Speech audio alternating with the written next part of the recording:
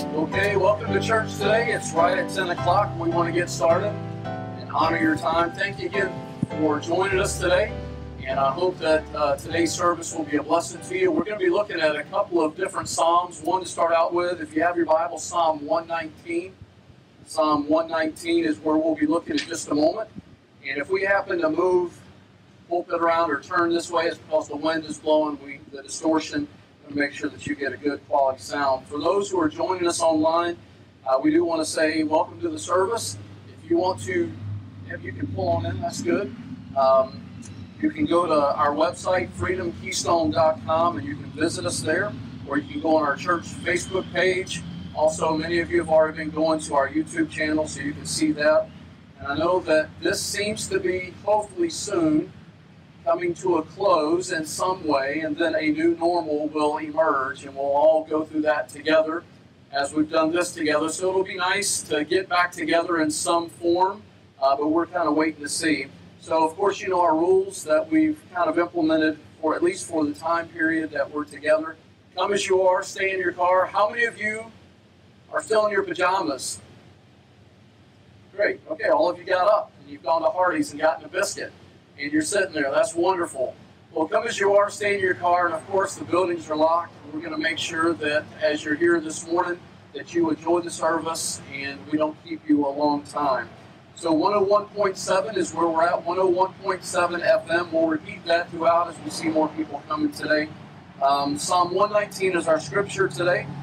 This week was Ava's 6-month birthday.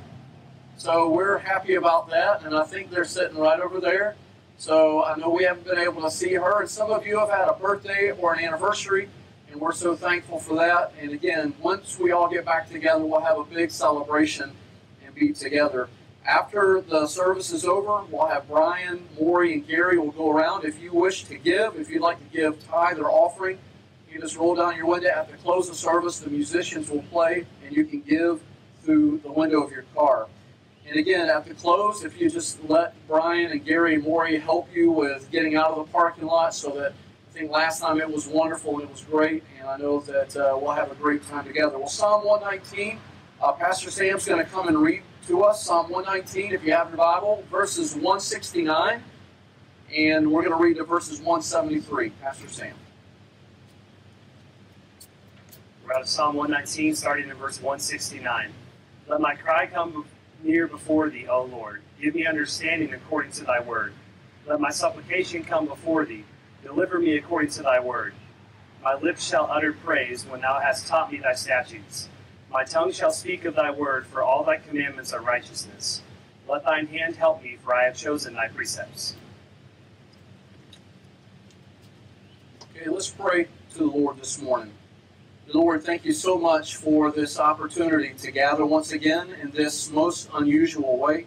Lord, thank you that the church is not confined to the walls of a building or to even a location. Lord, many of our dear friends and family are at home today. Some, Lord, can't get out and, Lord, are providentially hindered. Others, Lord, we just pray that you would be with them if they're struggling with sickness or going through any type of illness that they may be dealing with, Lord. We thank you for those that are here today.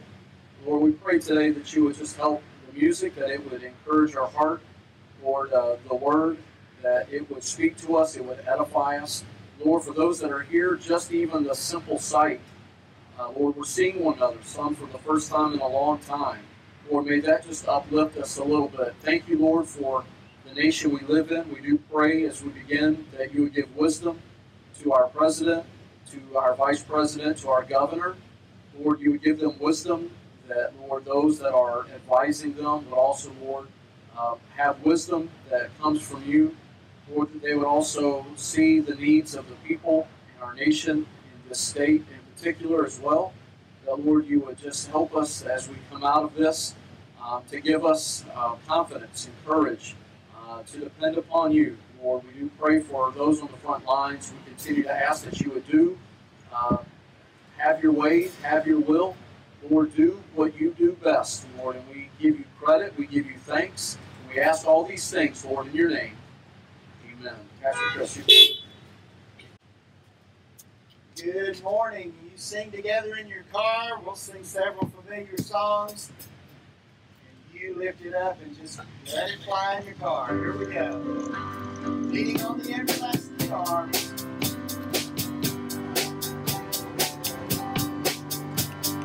What a fellowship, what a joy tonight. On the everlasting arms. What a blessedness, what a peace is mine. On the everlasting arms. I'm secure from all alarms.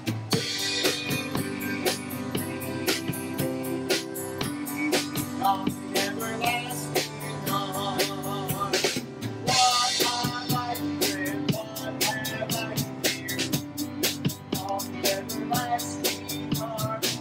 I have blessed peace with my looks near. On the everlasting arms.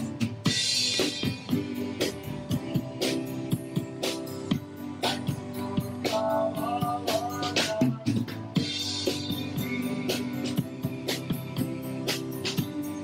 On the everlasting arms. How marvelous, how wonderful, and my song shall ever be. How marvelous, how wonderful is thy Savior's love for me.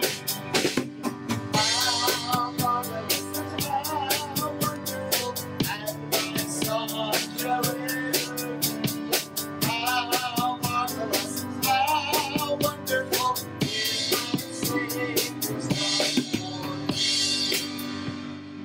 If you're resting in God's love, if you're leaning on His everlasting arms, He'll become everything to you. He'll become your all in all. Sing it with us. You are my strength when I am weak. You are the treasure that I seek. You are my all in all. Seeking you as a precious jewel, or to give up might be a fool. You are my all in all. Jesus, Lamb of God, worthy is your name. Jesus, Lamb of God, worthy is your name. My sin, my cross, my shame, rising up there and bless your name. You are my all in all. When I fall down, you pick me up. When I am dry, you fill my cup. You are my all in all. Jesus, Lamb of God, worthy is your name. Jesus, Lamb of God, worthy is your name. Sing that chorus again now. Jesus, Lamb of God, worthy is your name. Jesus, Lamb of God, worthy is your name.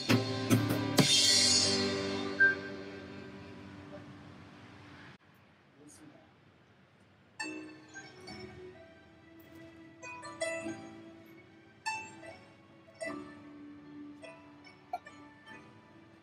If you could own all the world and its money, build castles tall enough to reach the sky above.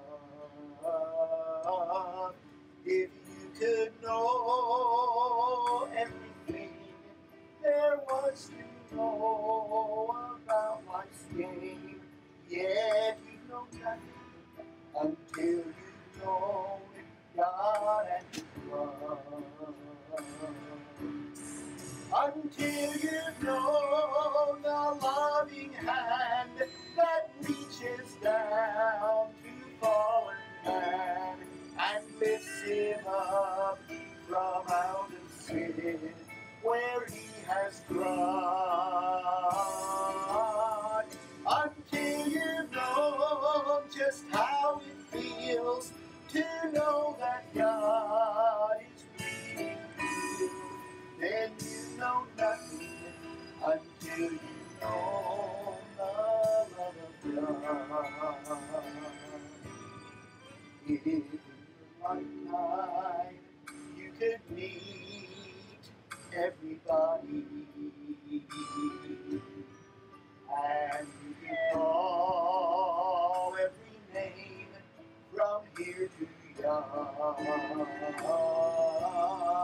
Yet if you not come face to face with Jesus and His saving grace, then you know nothing until you know God and His love. Until you know the loving hand that reaches down to a fallen man and lifts him up from out of sin where he has trod. Until you know just how it feels to know that God is pleased, then you know nothing until you know the love of God. Yes, you know nothing until you know the love of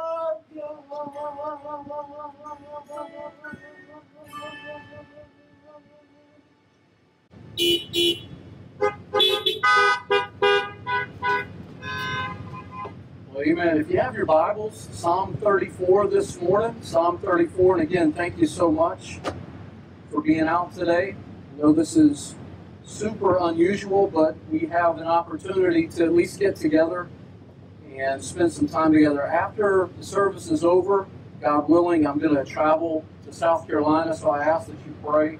I'll be going by myself. My mom is doing great. 2 weeks ago today, as many of you know, it was about 11 right after we were finished with our service.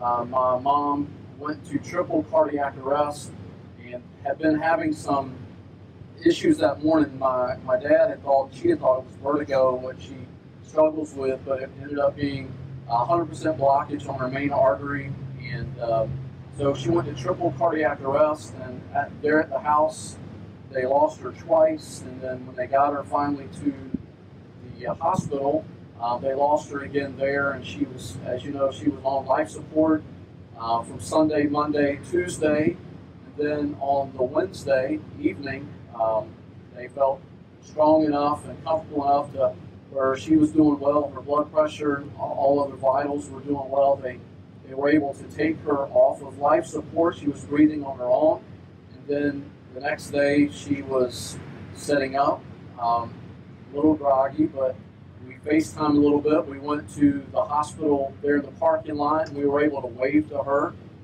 Something that my brother and sister and I, we've seen pictures of people all across the world doing this with their loved ones, whether it's at retirement homes or with their grandparents or in hospitals. And I told my brother as we're out in this parking lot at Greenville Memorial, I said, I never thought we'd be one of these ones who are waving at a loved one, and there she was. And now she was able to come home this past Thursday, well, Wednesday night they let her go home. I came back this past Sunday, and she's progressed so well. The doctors, in his word, he said, this is a miracle. We don't see this often when someone has been this bad off to come out, one, in this way, this soon, and to go home. So if you pray for her, she's doing better. Of course, she still has a lot of strength to get back. She still has some things that she needs to get some rehab and just to get up and walk around as she's doing now and get to eat some more solid food. But thank you for praying. Pray for my trip. I don't relish the idea of driving almost 7 hours again. But when I came back through early Sunday morning, the border to Florida was shut down. They were stopping everyone. Even as I left 2 weeks ago Sunday, they're asking people, what state are you coming from? And so when I pulled in, it was about 3 in the morning there at the border of Florida. And I said, well, I'm coming from South Carolina, but I'm a Florida resident. I was so thankful I wasn't coming from New York, Connecticut, Massachusetts, or wherever it was. I don't know what they would have done, put me in lockdown, but it's good to be home. So if you pray for my wife and kids, pray for my parents, my mom especially. And I know that they are very, very grateful. Thank you for the cards that you've sent as well. Well, Psalm 34 is where we're going to look this morning, and then we'll look at one other passage, and I pray that this will be a blessing to you. In thinking about what to share with you, and really I've gone off just my Bible reading. What I've been doing in my Bible reading, as I've mentioned to you many times in our midweek Bible study, I was in Psalm 34 on Wednesday, and I mentioned on Wednesday I want to go back to that. So if you have your Bibles, you can look there at Psalm 34. We're going to give a little bit of an introduction. Then we're going to talk about the background of this text, and then we'll look at these verses. Well, Virginia Dale was the first helicopter load of ecologists to land at Mount St. Helens after it erupted almost 40 years ago next month. Quote, she said, I just remember how bizarre it was going out into that landscape. She said of the suddenly gray, ash-covered terrain. It gave the impression of total lifelessness. Dale at the Oak Ridge National Laboratory in Tennessee, she studies ecology, or how environments recover after a major disturbance. When it comes to studying devastation, she said, quote, Mount St. Helens was off the scale. Hindsight always proves to be most clear the further you get from an event. The myths, legends of the event, or the stories fade with time when held against the truths of that event or situation. The projections and visions of the future impact of the event can be quite different than what is first conjectured immediately afterward. Noting from this article from the USDA and the Forest Service about Mount St. Helens, they said, quote, the actual day of the eruption, Sunday, May the 18th, started out bright, clear, and with no warnings or signs of the impending disaster that loomed just a mile below the volcano's dome. Having spent Saturday night on duty at an observation point just 6 miles both of the volcano, David Johnston, who was a volcanologist, radioed in laser beam measurements that he had made early that morning. The status of the measured activity showed no change from the pattern of the preceding month. About 20 seconds after 8:32 a.m., the bulged, unstable north flank of Mount St. Helens suddenly began to collapse, triggering a rapid and tragic chain of events that resulted in the now famous widespread devastation. Some of you remember this back in 1980.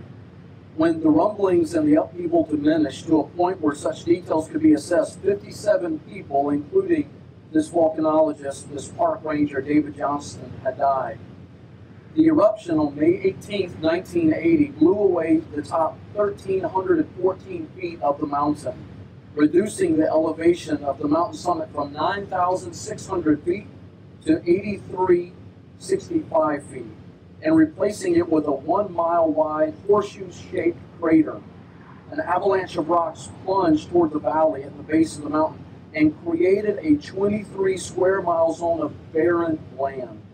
The debris avalanche contained so much volume that, to put it in perspective, the debris avalanche from the eruption would completely fill all 32 NFL stadiums in the country over 31 times each.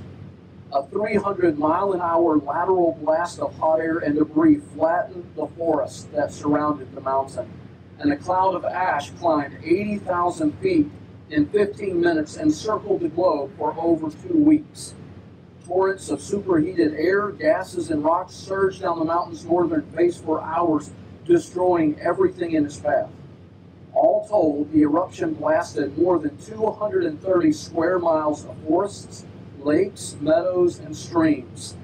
The assessment also showed that 250 homes, 47 bridges, 15 miles of railways, and 185 miles of highway had also been destroyed, It killed, as I mentioned earlier, 57 people, making it the deadliest eruption in U.S. history, and it killed millions of animals and plants. Quote from the Oregonian newspaper, "Death is everywhere. The living are not welcome." Some of you remember reading the reports or seeing that on the news. Next month, we're almost there in May, will be the 40th anniversary. But think about this, and I want you to maybe contrast that. This is why we're going here, not only in the context of what we're going to see in Psalm 34 with David's life, but what we're dealing with this coronavirus. It seems like something has gone off, and it's just something that we couldn't have anticipated. Everything was going well, and then boom, here we are. But today, at Mount St. Helens, life has returned with a vengeance. As we celebrate next month the anniversary of the eruption, you can stand back and you can marvel at the ability of natural resources to not only bounce back, but to flourish. And it literally has astounded scientists as life has emerged from the ashes of this destruction. Citing a 2005 Smithsonian article where the avalanche obliterated everything, ecologists have counted more than 150 species of wildflowers, shrubs, and trees, with an average of 10 new plant species gaining a foothold every single year. Plants of all shapes and sizes are flourishing. Wildlife has returned to many parts of the area. The pines are reaching toward the skies once again that once were blackened out by heavy plumes of ash, smoke, and debris. So right now, you and I, we may be pretty disillusioned with what's going on with Mount St. Corona. All the things that have been going on in our country and our nation. I just read this morning early that the governor of Hawaii has said that they're going to go till May 31st with their lockdown. And I know many pastors and several missionaries that are over in that particular area. And I can imagine as they woke up this morning, the disappointment that they feel. I know how we would feel if our governor, if our president said, we're going to go through the month of May. And I've listened to some of these governors and some mayors as they've gotten on television and they have shared about their state. And as our president has shared, and we're just hanging, waiting for any good news. Well, we may feel pretty disillusioned with what's going on.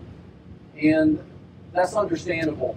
It's understandable to be shaken, to kind of look at the terrain and see that what once stood and what once looked normal now is gone. It seems to be vanished. We read reports, we hear the news about some businesses, even with our governor, who has said some things may not come back, and we feel great pain for these businesses, these families, these leaders, knowing that the eruption of what has happened just a couple of short months ago, it seems like eons ago, has now changed the political landscape, has changed the economic landscape, even, could we say, the spiritual landscape. Our leaders at home and in Washington are still unsure of what it takes to get towns, cities, and states moving forward. Before the virus, do you even remember what that was like? Before the virus, politicians would try to change a little here and a little there, coupled with a whole lot of blame and complain. And we still see that, don't we? There's a lot of blame, there's a lot of complaint, there's a lot of changing here and there. The approach, though, that we're seeing now is almost akin to getting back to putting all the pieces of Mount St. Helens back together again. And we know that's a little impossible to do. We understand that we need answers and not arguments. But looking at the aftermath of this particular event in 1980, we can also relate that to what we're going through. Someone has said this, we've heard the famous saying that life is 10% what happens to us and 90% how we react to it. What we do after the eruption. In life, attitude, they say, is everything. It shapes our beliefs and our desires. Harsh times occur throughout our lives, but it's up to us how we move forward or how we interpret them. Because we're always in control of our emotions despite any given situation. Boy, we can't control a lot of things. I don't know about you, but some people who are there with their kids or their grandkids at home and they're learning real quickly what the teachers, some of them already knew. Like It can be tough, even within a time frame, to watch kids as they change classes, and now some parents, some families have them 24/7. Some have been sent home from their jobs and they're just wondering, they're praying, they're anxiously asking the Lord, what are we going to do? The principle of personal choice, how we choose to respond, is profound and timeless. The underlying truth is this: how I respond to what happens to me is my critical lever of choice, and it's mine alone. This is true for everyone, but especially for believers. We must remember that the Lord is on our side and we can depend on Him and we can trust Him. So that brings us to Psalm 34. Of Psalm 34, Spurgeon, the great Baptist preacher, this is what he said about this psalm. He said the first 10 verses are a hymn or a song. The second 12 or the last 12 are a sermon. And I would encourage you, although we're going to highlight this, and we went through this on Wednesday night, take some time this week to read Psalm 34, to not only read it, but to meditate on it. Read a couple verses, 3 or 4 verses a day, and look at what David said. Because David went through an event in his life that was like no other. We're going to see in a moment. And it was, could we say, the equivalent of almost like a Mount St. Helens event, where everything changed in his life in an instant. He was now at the feet of his enemies, the ones who once sought his head. Now he's running to them for help, or he's running for cover from King Saul. The context of Psalm 34 is kind of strange, because in this context, you see the context found in 1 Samuel chapter 21. Now, if you want to hold your place here, I'm going to read a couple verses from 1 Samuel 21 so you can kind of see where David's at and why he wrote Psalm 34. But David is being pursued by a jealous king. So here's someone that should be doing right, King Saul, who was the first anointed king of Israel, head and shoulders above everyone, someone that people looked up to, someone that, being the first king, almost like being the first president of the United States, we revere George Washington, Washington, D.C. We look at our money and we see his picture. We think of this man who could tell no lies, who was someone who was honest, someone who was a great leader. Saul should have been that man, but Saul became jealous. He became fixated on a kid who loved God, who wanted to do right, and could see nothing more than his destruction. But here's David writing this psalm, and the context is very strange, as I've mentioned. In Psalm 1 Samuel chapter 21, we can see the previous incidents, the violence and the deception that go on leading up to Psalm 34. David was anointed king, you know that. David then went from the shepherd's field, from watching sheep, to the battlefield where he took the head off of Goliath. Women, young ladies, all the people began singing the praises of this teenage boy. Saul, he's slain or killed his thousands, but David, this kid, he has slain his 10,000s.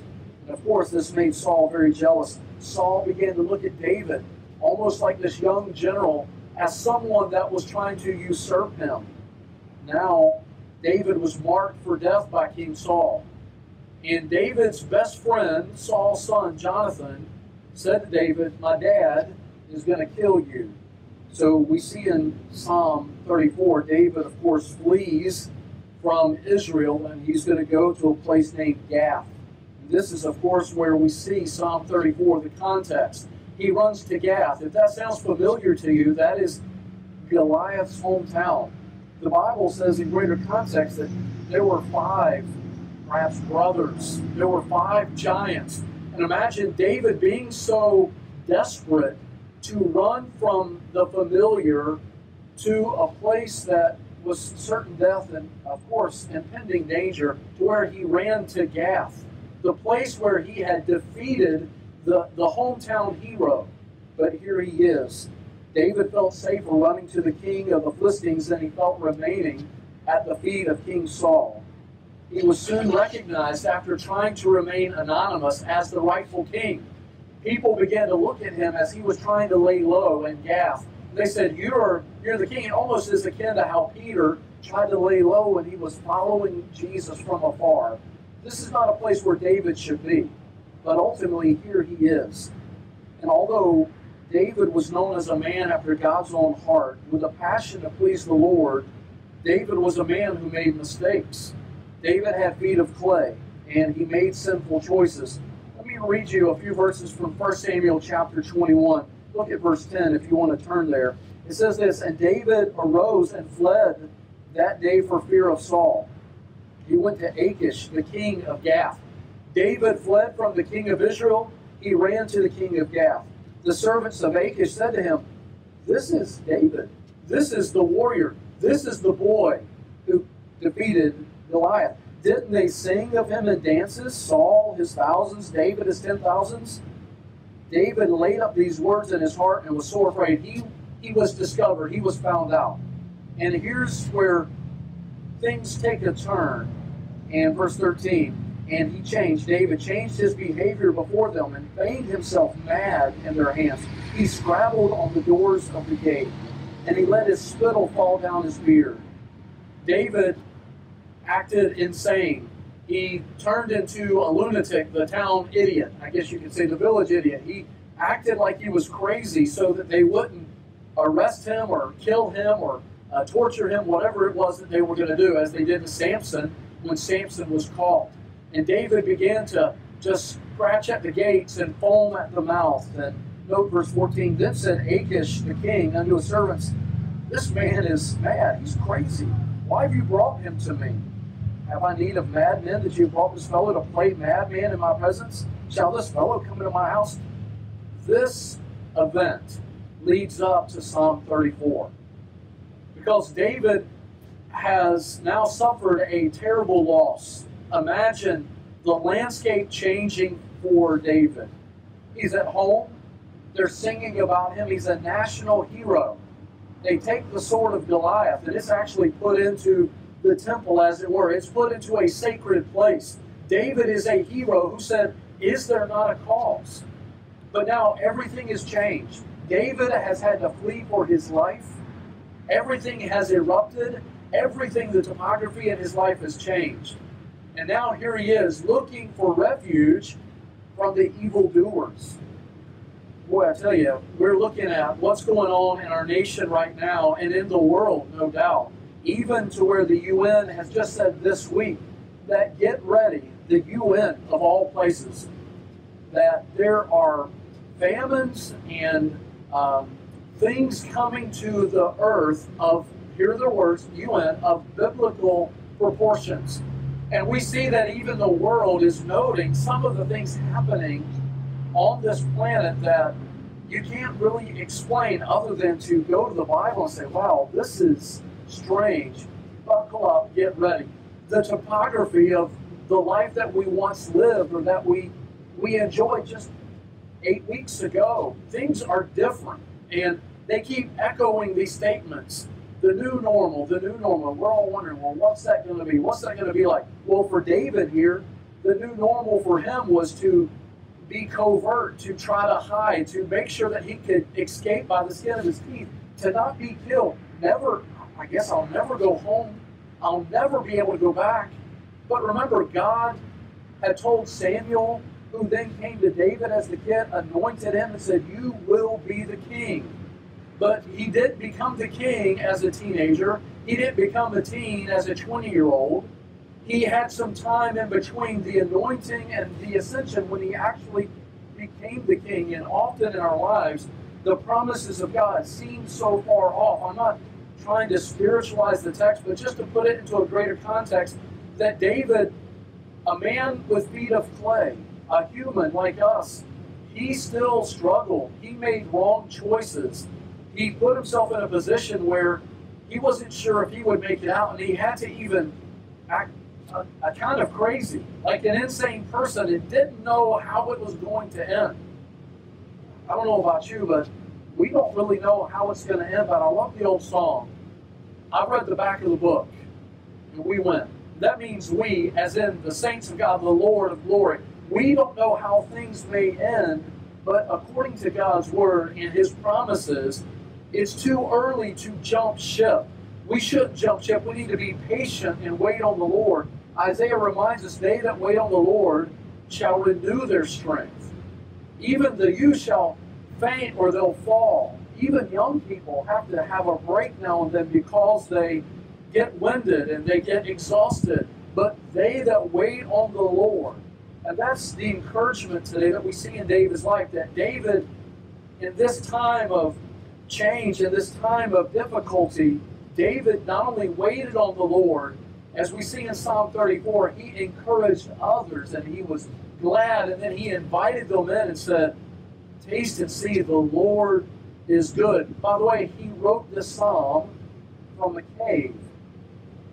Maybe your house is starting to look like a cave. You would not want to invite anyone in. Maybe worse, some of you with teenage boys, it's beginning to smell like a cave or a barn. It's beginning to smell worse than it looks. And David is here with his men on the run in a cave after he escaped from Gath.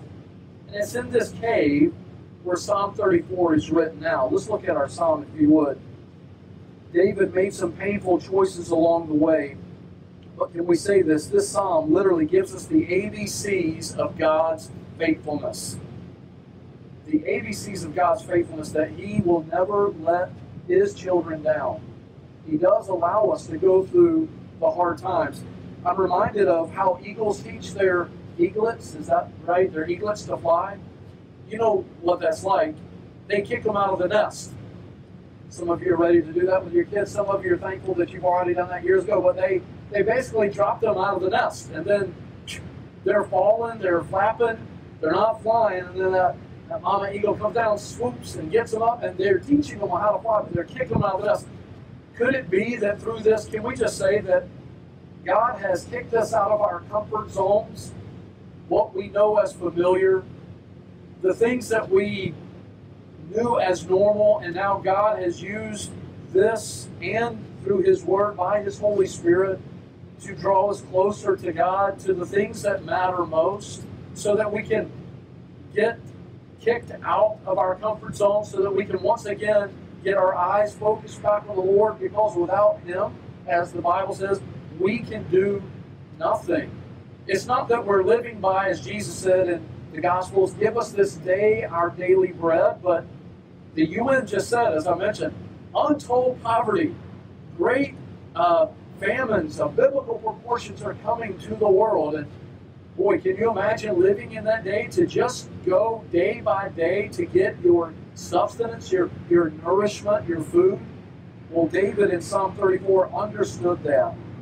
So finally, David wanted God's blessings in his life. And in spite of his many failures and sometimes his flagrant sins, David kept coming back to the Lord. He continued to repent of his sins, seeking God as his chief joy and his treasure. David wasn't just trying to go to God for his blessings, but he continued to ask God for his help. And he saw God as his source of supreme blessing. He said, God, you're all I need.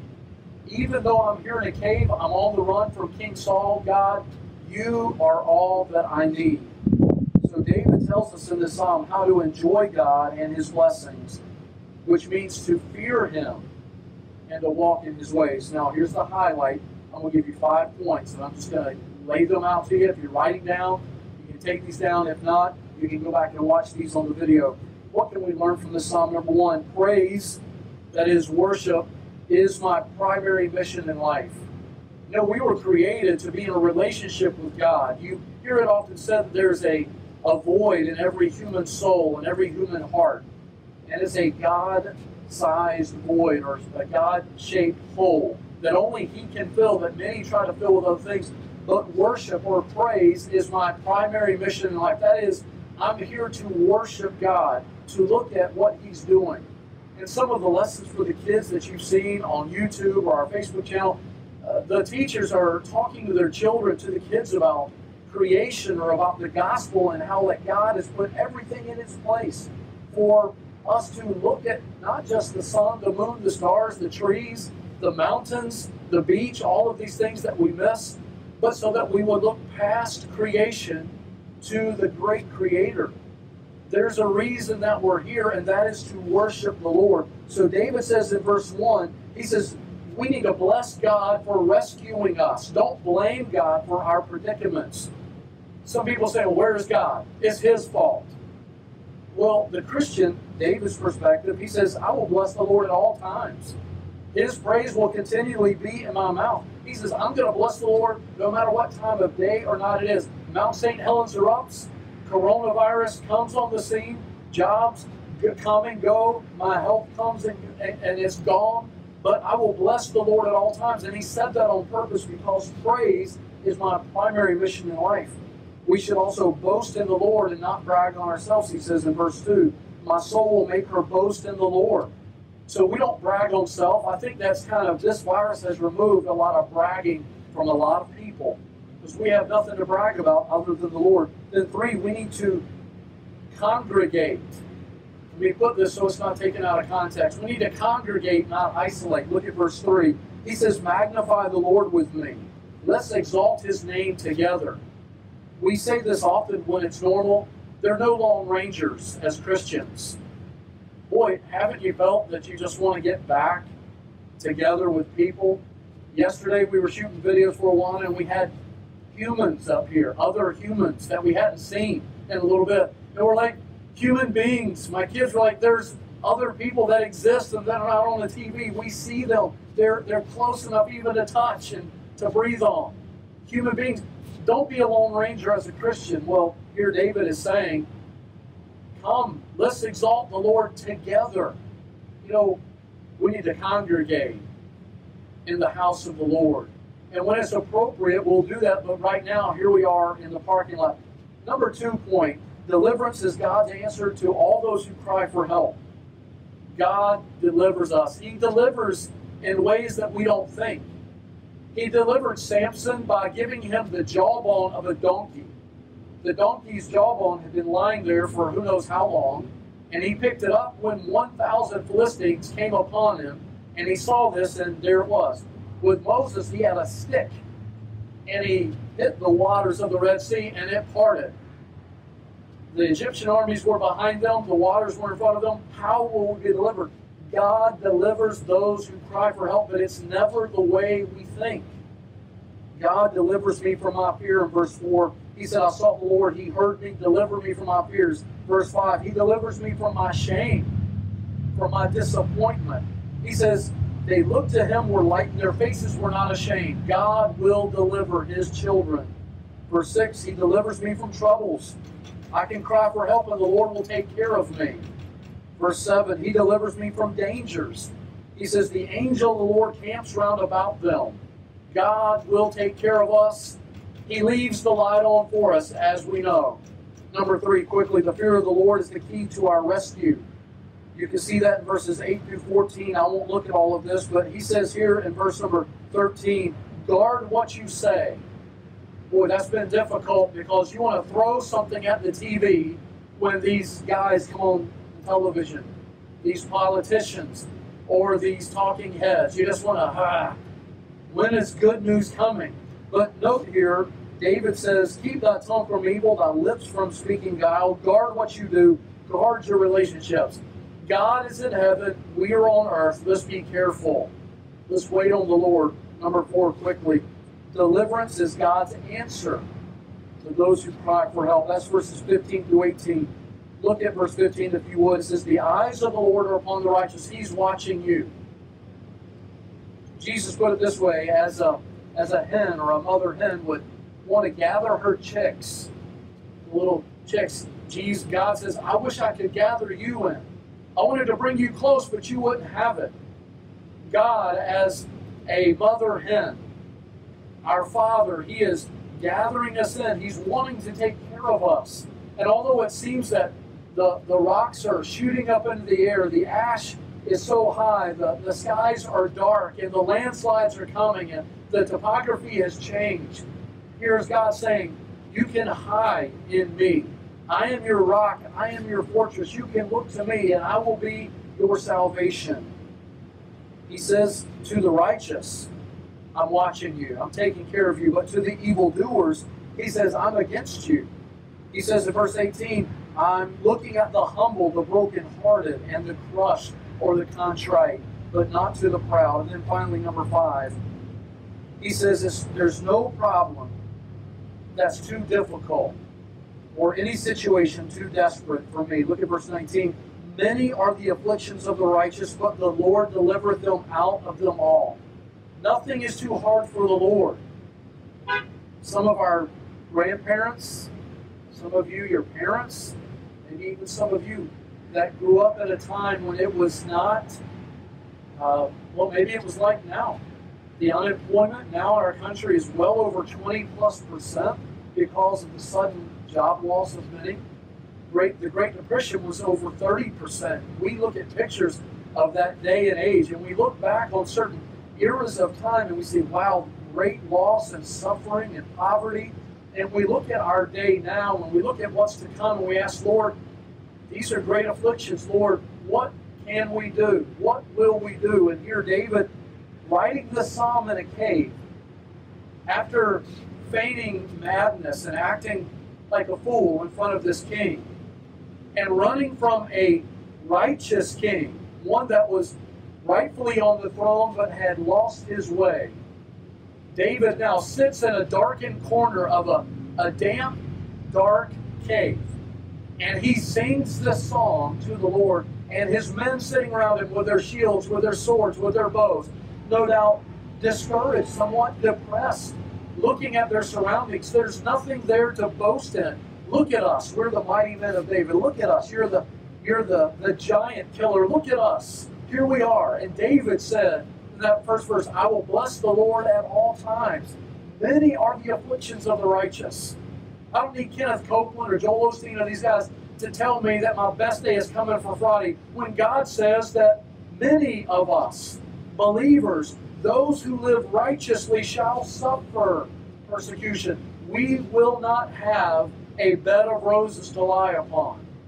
And that just gives us great hope, knowing that as Christ laid down his life, he suffered for us. He gave us the example that when we suffer, we can count something that we suffer with him and that we are like him. Finally, he guarantees in verse 22 deliverance. Look at verse 22. The Lord redeemeth the soul of his servants. None of them that trust in him shall be desolate.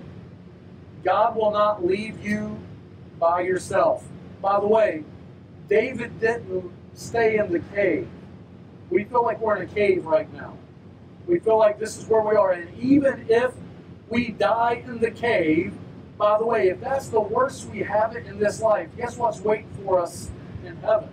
We have the Lord. We'll be in his presence. We'll be with our loved ones. We'll have a new body. We'll have a new home. Even if all we have in this life is a daily bread, a darkened corner, and a damp cave, and that's it, we have the promise of God that he will not leave us desolate. For whosoever shall save his life, Jesus said, shall lose it. For what shall it profit a man if he gain the whole world? And boy, we just want to get things back to normal, not just the whole world, just normalcy, but lose his own soul. Here's my concluding illustration. John was born on a sheep farm 200 miles from London. He left for Oxford at the age of 16 to study. But because of the periodic eruptions of the Black Plague, he was not able to earn his doctorate until 40 years later. It took a while. Nevertheless, John was considered Oxford's leading philosopher and theologian at the time. In 40 years, when he was in his 60s, he became a preacher, but was soon disappointed when he learned that he was set back from the pastorate because of his attacks on the papacy, or on the Pope and the Catholic Church. Rome, in the meantime, had demanded support from England, a nation struggling to raise money to resist a French attack.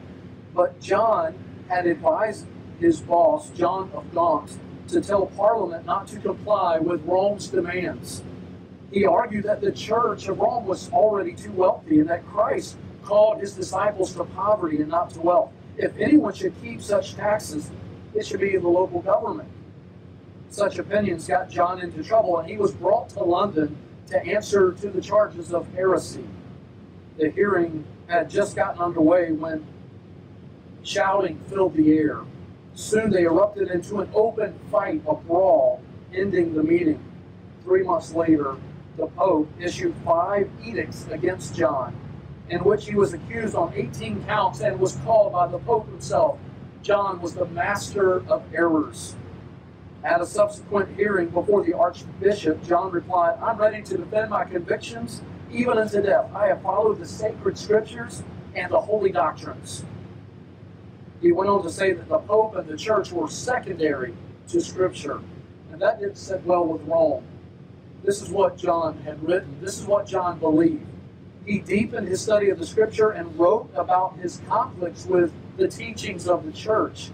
He said about communion or the Mass that the bread, while becoming by virtue of Christ's words the body of Christ, does not cease to be bread. That's just what it is. On indulgences, he said, "It's plain to me that granting indulgences, it blasphemes the wisdom of God."